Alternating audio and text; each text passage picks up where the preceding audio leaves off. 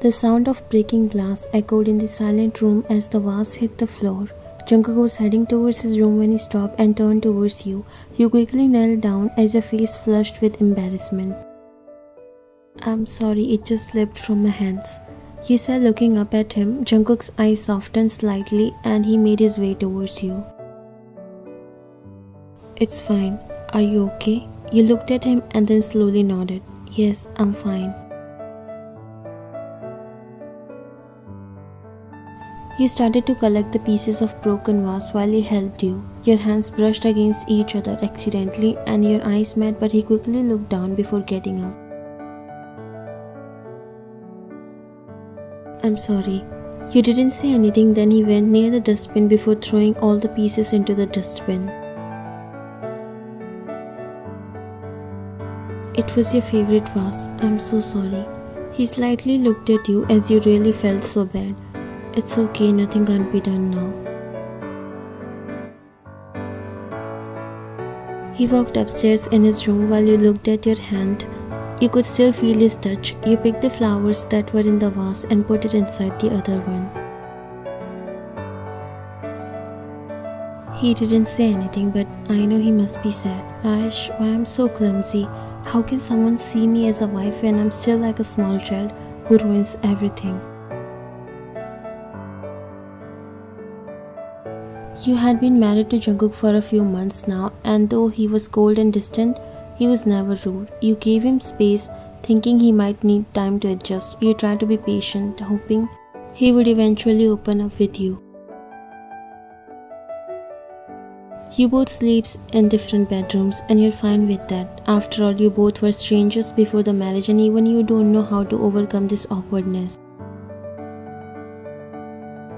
Sometimes his cold nature holds you back from getting comfortable with him, but you know, some people are built different. They don't easily get comfortable, but when they do, that is for the lifetime, and you know that things will surely turn fine. Jungkook walked into his room, closing the door softly behind him. He leaned against it for a moment, his thoughts drifting back to when your hands brushed against his while you were both picking up the broken vase pieces. He looked down at his hand, feeling an inexplicable warmth that he hadn't felt in a long time. He sat on the edge of the bed, his mind replaying the moment, the gentleness of your touch, the softness in your voice when you thanked him. It all stirred something inside him that he had tried to suppress for years. He clenched his hand into a fist, trying to shake off the unfamiliar sensation. Jungkook's thoughts shifted to the past, to the painful memories that still haunts him. He remembered his first love, the way she had looked at him with despise, her harsh words when she said that he is a terrible person and no woman would want someone like him, someone who doesn't understand emotions. Those words had left a scar that never truly healed. They had planted seeds of doubt and self-loathing, making him believe he was incapable of love, that he would only bring pain to those who get close to him. After that breakup, he had built walls around himself, distancing himself from everyone. He buried himself in work, focusing on his career and shutting out any possibility of emotional attachment. It was easier that way, less painful. He convinced himself that he was better off alone, that he was protecting others from his inability to love. When he married you, it was out of obligation and family pressure, not love. At least that's what he told himself. He didn't want to hurt you, didn't want you to see the broken, self-doubting person he had become. So he kept his distance, remaining cold and silent, hoping you would eventually give up and leave him be. But now, as he sat there, replaying the moment when your hands touched, he felt something change. It wasn't just the warmth of your touch, it was the kindness in your eyes and the patience in your voice. For the first time in years, he felt a glimmer of hope, a possibility that maybe he wasn't as bad as he believed, yet fear still gripped his heart tightly. He was afraid of letting you in, worried that he would end up hurting you like he had been hurt. I don't know at which point in life I'm standing. I don't want to hurt her. I've always been a terrible person. She's very innocent and she deserves better. The next day when Jungkook returned from work, he noticed something different in the living room. The same kind of vase that had broken yesterday was now sitting in its place, looking as if it had never been shattered. He walked over to it, inspecting it closely. It was an exact match, a rare piece that he knew wasn't easy to find. He was still staring at the vase in disbelief when you walked into the room. "I see you noticed the vase." He slowly turned towards you and you smiled softly.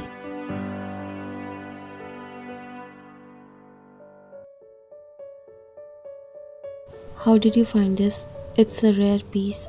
You walked over to him, meeting his gaze. "I know it's a rare piece, and I also know that how much you adore this," you said, looking at the vase. "Jungkook can't take his eyes off you." "Luckily, one of my friends has a business related to pottery. I asked him where I could find a vase like this, and he helped me track it down," you said, turning your face towards him with a smile. Jungkook felt a wave of emotion he couldn't quite name. "You went through all that trouble just to replace this?" You nodded, your smile warm and genuine. "I know it meant a lot to you, and I didn't want you to feel bad about it breaking. I wanted to make it right. I know it's not the same that you brought, but this is all I could do." "You didn't have to do that. It was a mistake, so you didn't have to trouble yourself. You know, when you care about someone, doing things for them doesn't trouble you. All you could think about is to see a smile on their face." He didn't know how to respond or act in this situation. The walls he had built around him seems to break, but he still thinks he's a terrible person and doesn't deserve. "I made an attempt to do the same. It's okay if you don't smile. Maybe one day you will definitely do." He gulped as you were still sweet and kind towards him. "Thank you. I'll go and change now." You nodded as you could feel he got awkward. He was not even looking at you. "Sure, but can we have dinner together? I've made something special and don't worry, I've tasted it myself and it's not bad." He looked at you and gave a nod before walking away. You walked near the vase and traced your fingers on its surface. I know it must have made him happy, but what could be the reason for his actions? I could see a fear in his eyes. What could that be? You knew something was pulling him back from taking a step forward. No matter how much he wanted to open up, a fear seems to surround him and you wanted to know what that is. At the dinner table, you nervously placed the dishes you had prepared in front of Jungkook. The first time you had cooked for him, it had been a disaster, and the memory still made you cringe. Jungkook hadn't said anything at the time, but you could tell from his expression that he was being polite. "I hope this will match your taste this time. I was careful and did my best." He looked at you.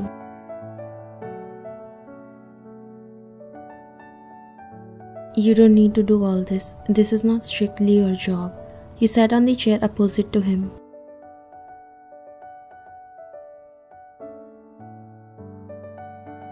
"I know this isn't my job, but I want to learn everything now. I'm a married woman. I don't feel good when you have to cook after coming back from work. That's not your job as well, right?" He lowered his eyes. The food on the plate looks good compared to earlier. He silently picked the spoon and took a bite. You were curiously looking at him, waiting for his reaction. You had put in extra effort this time and strictly followed the recipes. To your relief, he ate calmly and his face not showing any discomfort. "How is it?" you asked, trying to keep your voice steady. Jungkook looked up, meeting your eyes. "It's good," he said, simply continuing to eat. A smile spread across your face as you felt relieved by his compliment. "I'm glad you like it. I was a bit worried after last time." He just gave a nod without looking at you. "This is good." You also started eating and there was a pin drop silence which you don't really like. You were happy that he was enjoying the food, although his straight face makes it hard to see what he feels. Jungkook finally looked up as he was feeling your eyes on him, and he weren't even eating and was just looking at him. But as soon as he lifted up his face, he started eating looking down. You looked at him. How was your day at work? Just a regular busy day.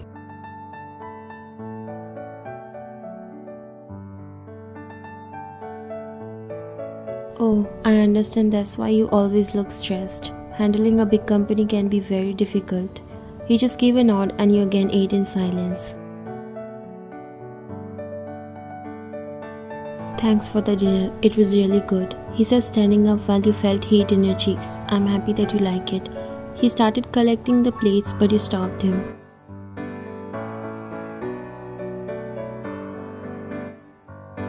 It's okay, I will do it. He looked at you, but you've been working all day today. You must be tired.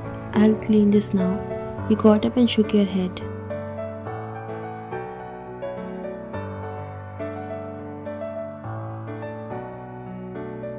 I'm not tired. Just leave it. I'll do it. He stayed there for some time. I'm fine, Jungkook. Let me handle this. He sighed and nodded before leaving.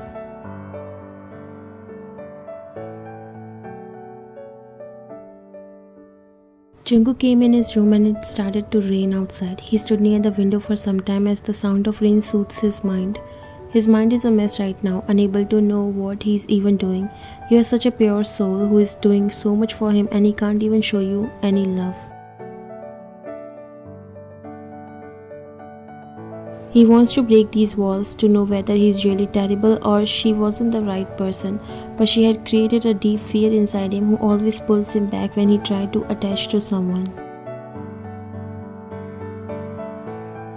He walked towards his desk and opened his laptop, decided to finish some work as he is not feeling sleepy. He was deep into his thoughts when a sudden knock on his door brought him back in reality.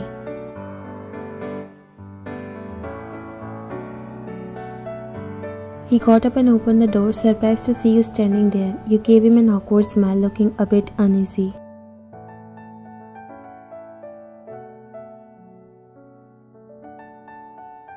Is everything okay? He asked, a bit concerned. Yes, sorry to disturb you. Actually, I'm a little afraid of thunderstorms and was also feeling a little lonely, so can I stay in here for a while?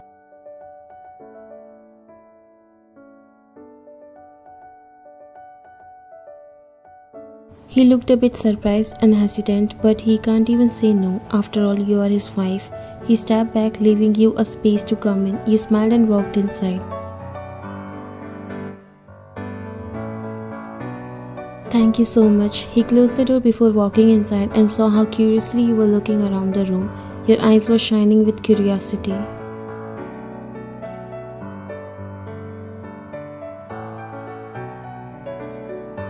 It was the first time you had been in there since you got married. You sat on the edge of the bed trying to make yourself comfortable.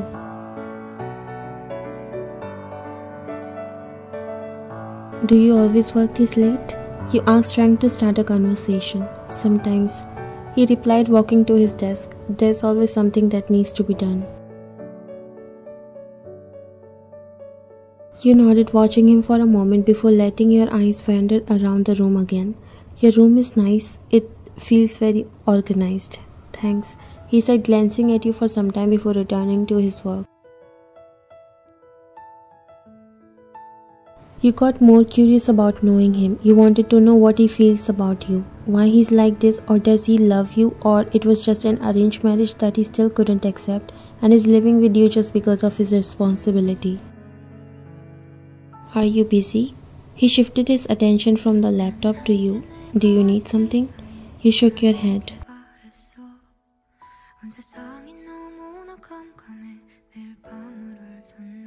Not really, I just asked. He knew you want to talk and you'll get bored if he keeps doing his work. He closed his laptop.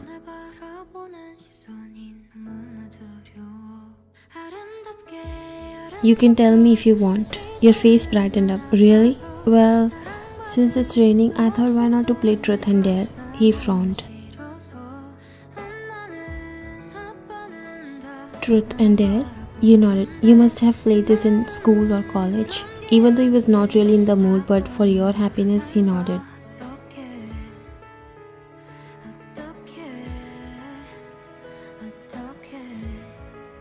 Fine. Really? Then let's start. We will. He looked around and saw an empty bottle of whiskey. Jungkook felt so embarrassed when he followed your eyes.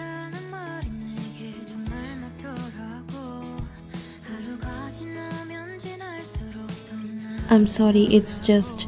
He said, grabbing it as he didn't know you'll come in this room. We'll use that. He looked at you surprised.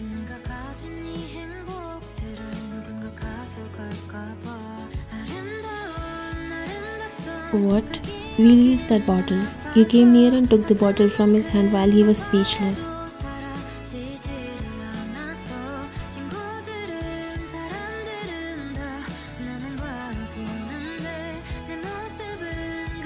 Okay then, are you ready?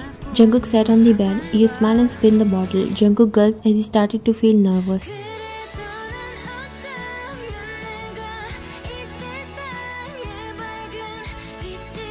The bottle stopped at him and he clapped her hand. Wow, she chose you. Okay, so truth or dare?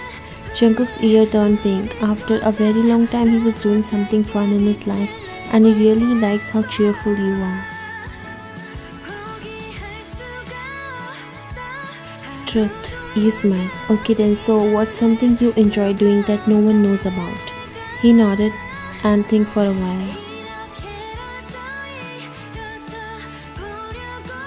I enjoy painting. It's something I do to relax when I have the time. Really?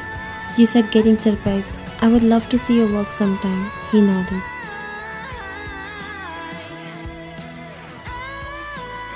Then you again spin the bottle and it was your chance this time. I'll choose truth as well. This is fun. We'll get to know something about each other.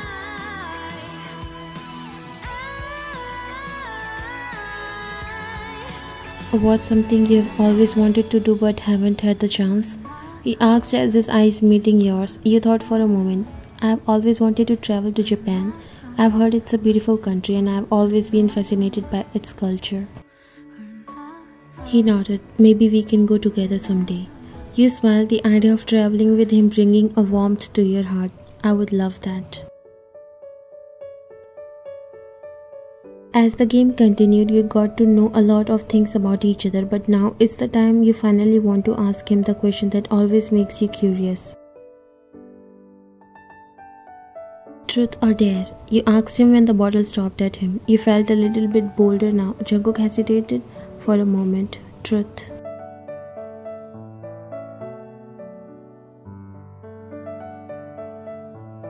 Have you ever been in love?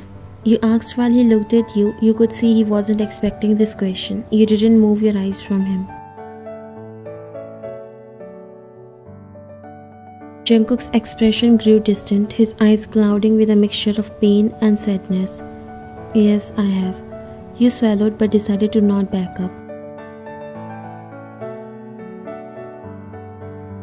Oh, is that why you are not feeling this marriage? Maybe because you still love her? Jungkook looked at you. He could notice that you felt a little sad. There's nothing like that. I'm sorry that I made you feel that way. He said, looking down, and you knew there's something more to his answer. His story didn't end here.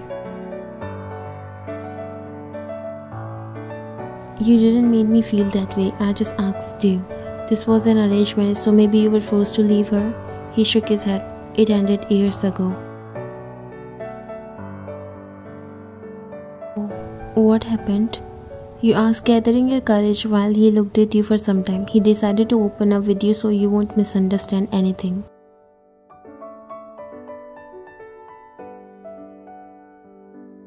Jungkook, don't get me wrong. I'm not trying to interfere in your life. It's just I'm curious to know the reason behind your behavior.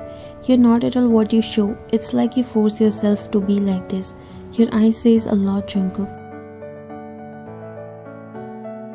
His heart skipped a beat. He was surprised at how confident you were about him and how positive about things. You have seen a different side of him when he somewhere forgot that he was a very happy once. We broke up, or should I say, she broke up with me. Said I was a terrible person, that no woman would want someone like me, someone who doesn't understand emotions. You felt pain in his voice. Your heart ached for him. That's not true, Jungkook. You're not a terrible person. He shook his head, still looking away. You don't understand. She made me doubt myself, made me believe I can't love anyone. And maybe she was right. Maybe I was really a terrible person. That's why I've been distant. I'm afraid to love you because I don't want to hurt you. You took his hand in yours. Jungkook, you're not a terrible person. You are kind and you care more than you let on. I can see that. How can you let such words define you? He finally looked at you. I know I'm hurting you as well, by my actions, by my behavior. I want to change, but I didn't know if that change would be positive or not. I don't want to hurt anyone at this point.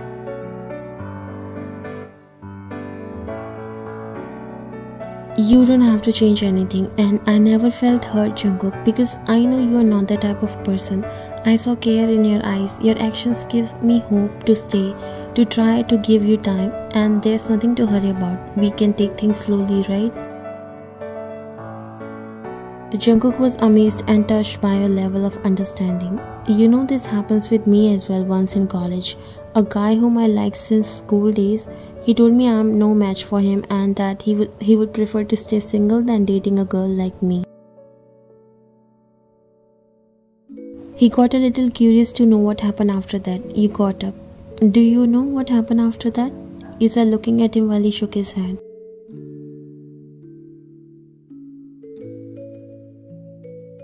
The college's most popular guy proposed to me the day after that. You would have seen that guy's face. Although I didn't accept his proposal because I decided not to get into these relationships and all, that holds no meaning in future, but I never let anyone affect me. I don't care what they think of me because I know who I am. You came near him, and you shouldn't either. You know who you are. Maybe that was not the right time, but you should know what you are. She might have not understood you. It was her problem. You shouldn't feel this way, and also, you should not say that you are afraid to love me. There's nothing to be afraid of. Love is a beautiful thing. Jungkook was just looking at you. He was speechless. You put your hand on his shoulder. I know it's not that easy to break down these walls that you have built around you, but you have to try. I would love to be a part of your life. What if you don't like me? You scoffed slightly. I would have already ran away if that was the case. Imagine I've been keeping up with you, your cold nature, and still caring about you. You can already imagine what happens if we fall in love. His heart skipped a beat. Now he was ready to break free these walls. He got up before coming near. Then help me. Be a part of my journey where we fall for each other. A smile appeared on your face as you gave a nod. I'm all ready.